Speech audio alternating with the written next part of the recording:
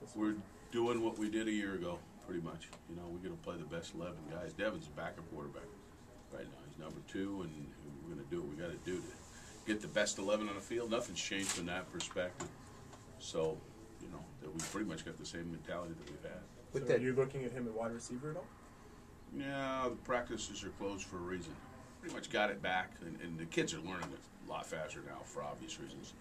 Then we'll start dabbling a little bit more in some of the off-season research we've done on some stuff, whether it be deuce package or moving folks around, you know, and so we're always, guys, we're evolving constantly, and we're always trying to figure out how to get our best 11 on the field to do what they do best. There's 2 issues with Denard, and that's one, the overall understanding of the offense, which I know is going to be better. There's no doubt in my mind about that. And the footwork issues, which generally cause a lot of the interceptions, okay?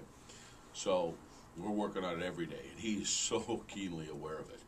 You know, and when he makes a mistake, he's getting to a point now where he can almost coach himself, you know. He'll come out, oh, I screwed that up. He'll tell me before I tell him. I'll never assume it. I'll still tell him, you know. He's tired of hearing me tell him the same things. But he's reached now. He knows how I think as a coordinator and how I think as a position coach, being a quarterback coach. Before, and I'm going to say it again, we've got miles to go. We got miles to go. It starts all over again. The race started when we started winter conditioning. The race heats up when we start practice. And if we don't improve on every phase of our defense in each one of those, you're going to fall backwards. And they understand this is Team 133. And well, you got what we've all said all along.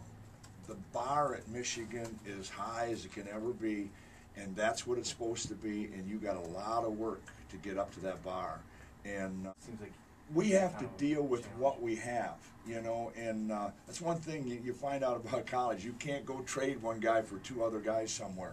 So whatever we have right now, we've got to put those guys as if we were playing tomorrow and put them at the best position and see if you can't get them to the level that we want them to get them at. And we'll always play the best players.